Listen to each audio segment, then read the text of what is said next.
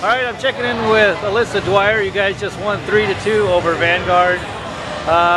Tell me a little bit about that match. I mean, you guys needed the win.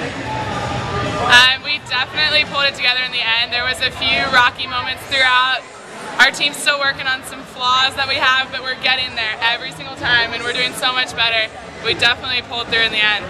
Well, in the fourth set, you guys were really getting killed, and then you didn't give up. I think you went on a 9-3 run to end the set. You guys could have given up, but you didn't, and I think that carried the momentum into the fifth set. What do you think? It definitely did. We needed that momentum, so if we would have given up in that fourth set, it probably would have been a little rough at the end in the fifth set. And then you had a big fifth set. You had 5 kills. Did you want to take over at that point, or?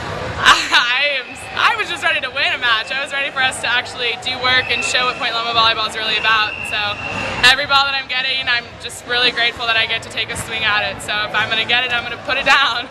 Okay, and this is the fifth setter out of 4 matches. Yeah. What's going on? Why is that? Like I said, we have a few flaws we're working through. We just need to keep our momentum and energy consistent throughout, and that's our main struggle right now, is we let a few teams get in our head, but we'll get there. We'll be good. Well, got a nice win tonight. Thanks for talking to us. Thank you.